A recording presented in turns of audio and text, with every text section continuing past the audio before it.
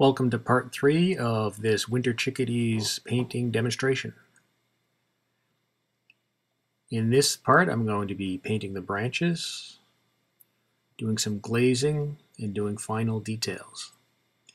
So like in the other first two parts of the video, a lot of this is at either 2 times speed or 4 times speed just to keep it moving, but not so fast that you can't follow what I'm doing. And there may be some sections, I think there's some sections in here where I actually show you what I'm doing in real time, so we'll slow it down where necessary. So for the branches, I'm just going in now and reestablishing my branches with a darker color. This is some Payne's Gray and some raw umber and a little bit of white to lighten it. There is a touch of cadmium red in here just to warm it up a little bit. And then after getting the darks established, I'm going in on the upper side of some of these branches and getting a little bit of light. Most of all of this, certainly the top half of all these branches, is going to be covered by a combination of some texture and moss lichen and then snow. So I'm not, again, worried too much, and I don't want to detail these branches too much because the attention I want to be on the birds. So by keeping these from having too much detail, especially the back branches, I won't draw too much attention to them.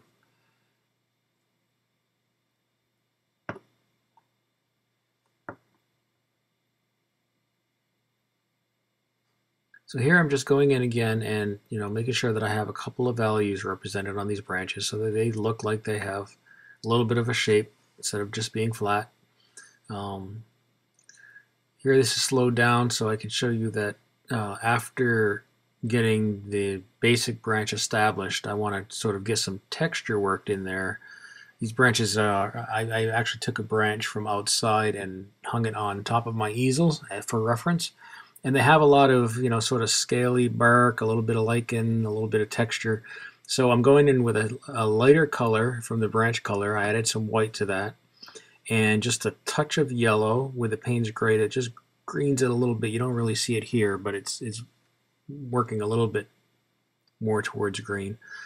And you can see that I'm putting down some paint and then I'm turning the brush around. I'm using the end of that brush just to sort of use a sgraffito technique, or just tapping that paint and scratching it a little bit so that instead of having flat color of paint there, I get a little bit of that undercolor coming through and I move that paint around so it just looks a little bit more like there's some texture.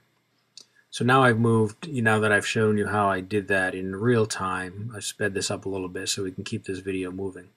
But again, a lot of what you see here is going to be covered again by snow.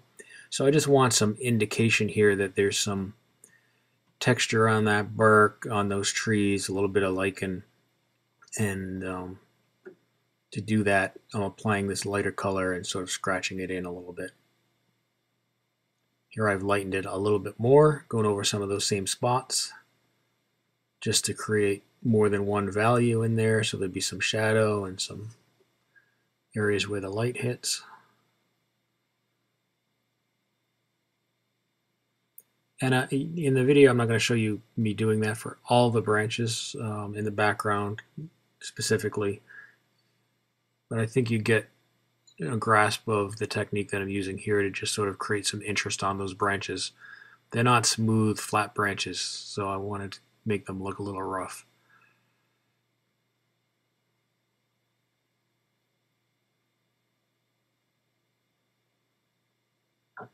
I did less of this underneath the birds because there'll be an even darker shadow, and again, I didn't want to draw too much attention away from the birds, so I'm keeping the underside of the branch a little bit less detailed up there.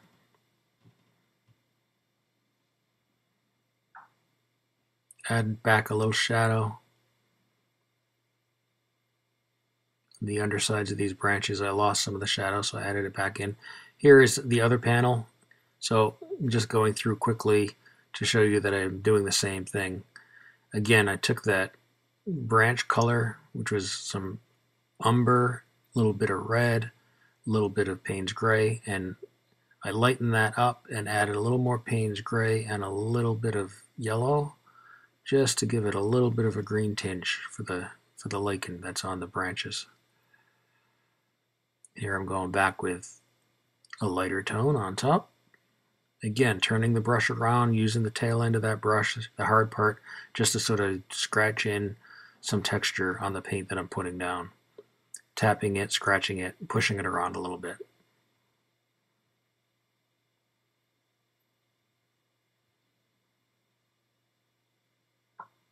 So once I have the branches done,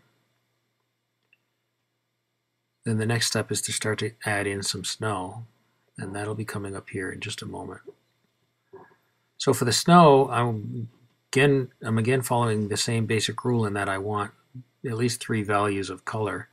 I want the darker shadowed snow underneath, I want sort of a mid-tone snow, and then the bright highlights on top. So when I get to the snow, you're going to see I'm going to follow the same technique, sort of. Put down my darkest snow color first. You see it here. And then I'll go over that with a mid-tone color, and then at the end, and then after that I'll put on an even brighter top coat for the brightest part of the snow.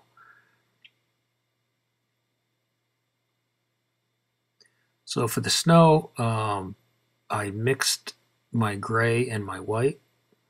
So you see, when I first put that down, you saw the value shift there.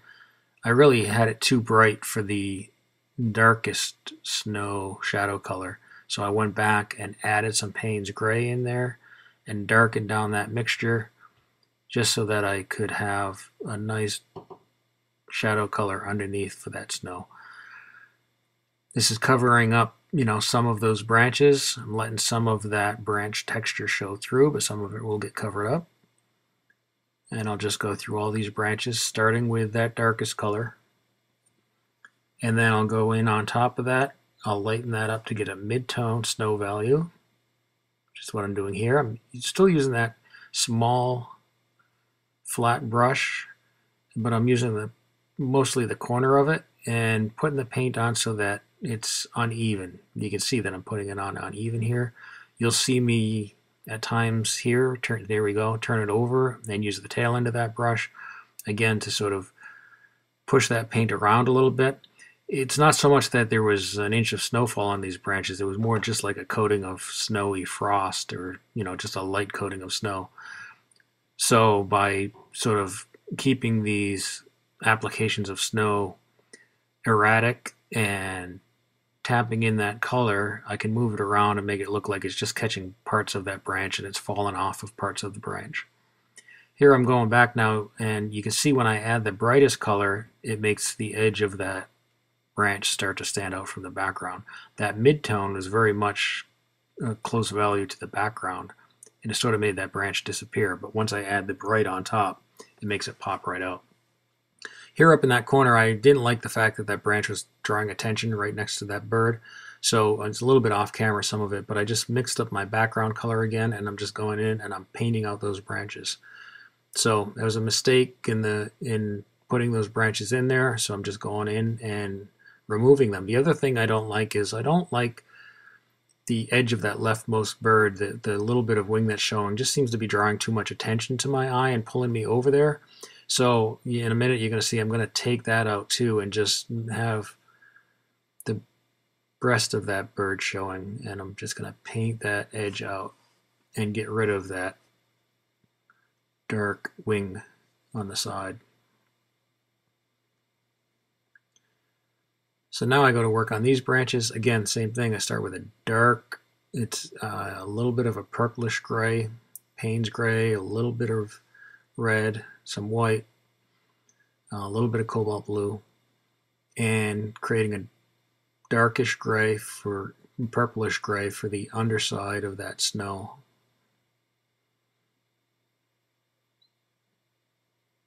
Once I get that down, I'll go back and do my mid-tone.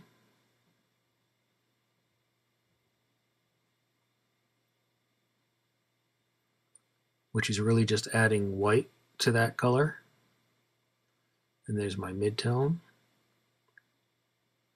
You can see how the values are very close to that background, so it makes that branch sort of disappear, But when I come back in then with my highlight, which is almost pure white, it's white with just a little bit of cobalt blue in it, then that'll make those branches stand out against that background. So, but first I get that mid-tone snow color in there on those branches, and then I come back with my snow highlight color. Again, that's white with a little bit of blue.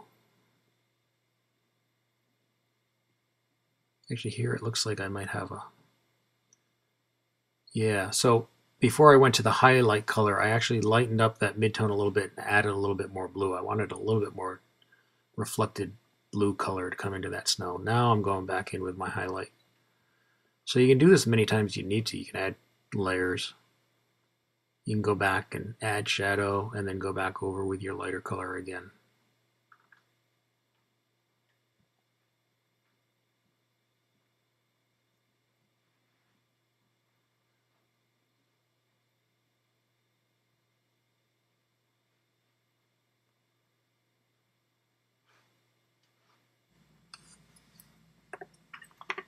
Okay, so just to repeat myself here, I'm not trying to get a buildup of snow here, mostly just that there's a coating of snow on these branches and they're frosty and a little light dusting of snow. You'll notice too in the upper left corner, I didn't completely get those branches out of there when I repainted those, painted those branches out. So I will be going back at some point and putting another layer over there and just sort of eliminating that and cleaning up the edge of that leftmost chickadee. But here you can see I do all the branches up top, also get a coat. Here I had already put down the dark and the mid-tone, and I'm just getting a little bit of bright snow up on top of those branches as well. You can do as much or as little as you want. You could add branches at this point.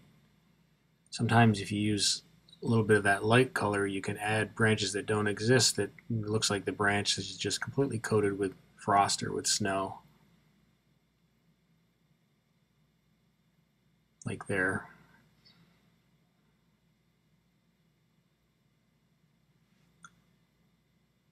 So then, once the branches are done, I move on to the finishing details.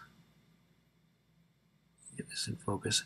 And one of the things is that when I got to this point, I realized that I had sort of eliminated a lot of my shadow. I didn't have enough shadow between the birds, near the bottom of the birds.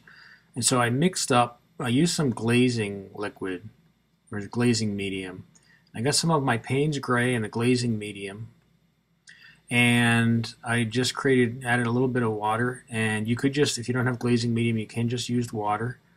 And I'm just stroking on some of that here, and it's because it's using glazing medium and or water, you can then go and put that on and then just spread that around and blend it in so that all the texture that you've painted into those breasts and those birds and those feathers underneath will still show through, and the glazing medium is transparent and it darkens it down a little bit, creates a little bit of shadow in there. But you don't lose all that work that you did before. You don't lose all that texture, and some of that color still comes through. So I use that here. Here you can see what I did is I pulled some of that into that center bird and then use the end of the brush to sort of pull some of it off so that I'm creating the effect of those feathers being in front of that shadow area and letting some of that light that was there underneath come through. Now I'm taking that really soft flat brush that I hadn't used yet, but I showed in the beginning of the first video, taking that, and while that is still wet, I'm just blending that out so it's nice and soft. So again, I can put in that glazing medium and then take the soft brush and just push it around a little bit. And what I've done is create a little bit more shadow. So I go through both panels and all 6 birds, and I just go in and create a little bit more shadow so that the birds have a little bit more dark underneath, a little bit more dark between them. Helps to round them out a little bit. Put it on, use a soft brush to just blend it out. If you have to go back afterwards and put a few light feathers on top, you can do that. You just let it dry and then just go back in like we did before. Use the same technique and add some feathers on top. Here I'm adding a little, you saw I just added a little bit of that glazing medium to the bottom of the branch as well, just to create more shadow area underneath there. So I do this for both panels, and I do it, you can see here I'm doing it along the face by the beak, just so that the cheeks stand out and look like they're catching a little bit more light. And then I go in, see how light it is between those birds? There would be more shadow there, so I'm just, again, using some Payne's Gray and glazing medium, but you could just use water. I'm going in and putting some of that in there and then blending it out.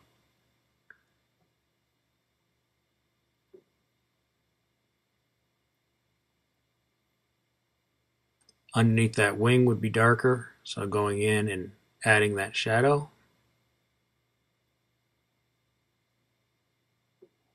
And then blending out that edge.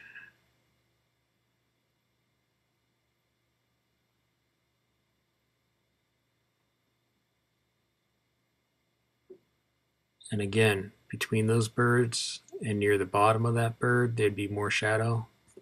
I want a little bit more variety also just in that breast area, so I'm going in and adding that glaze. And then I'll come in a moment and blend some of that out so it's nice and soft and it just sinks into the texture that I already have on the canvas with those feathers.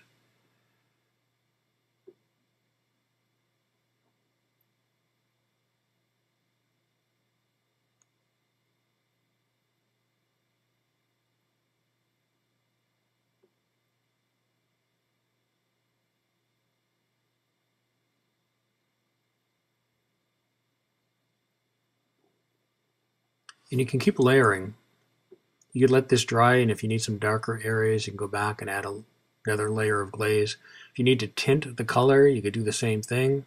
Just mix up a glaze of color, add it to where you need a little extra color. Here I just had to get the underside of that bird a little bit and add a little bit of color to the breast. And then again, just around the face area there so that I make sure that the head looks rounded. And then there's some shadow by the bill and the beak. Then I took a little bit of that same color, the same glaze, and just sort of created a few more diffuse branches in the background. Give it a little bit more visual interest. They just sort of disappear back there, but instead of having open areas, I filled them in a little bit. Then the very last detail I've done here is, now that I've painted the branches, I don't want to have that hard edge. Those birds would be sitting on that branch and some of those feathers would sort of be covering that branch a little bit, you know, just overlapping that branch a little bit. You wouldn't necessarily have a hard edge there. So I'm going back in with some of the color that I used for mixing up the same color I used for the feathers on the breast, and just adding a little bit to soften that edge between the bird itself, the birds themselves, and the branch. And that's it. That's the completion of these two paintings. I hope you tackle them, or if not, I hope you found something that was useful that you can use in your own painting. I appreciate your watching. I'd love for you to subscribe to my channel so that you're aware of future videos, and thanks again for watching.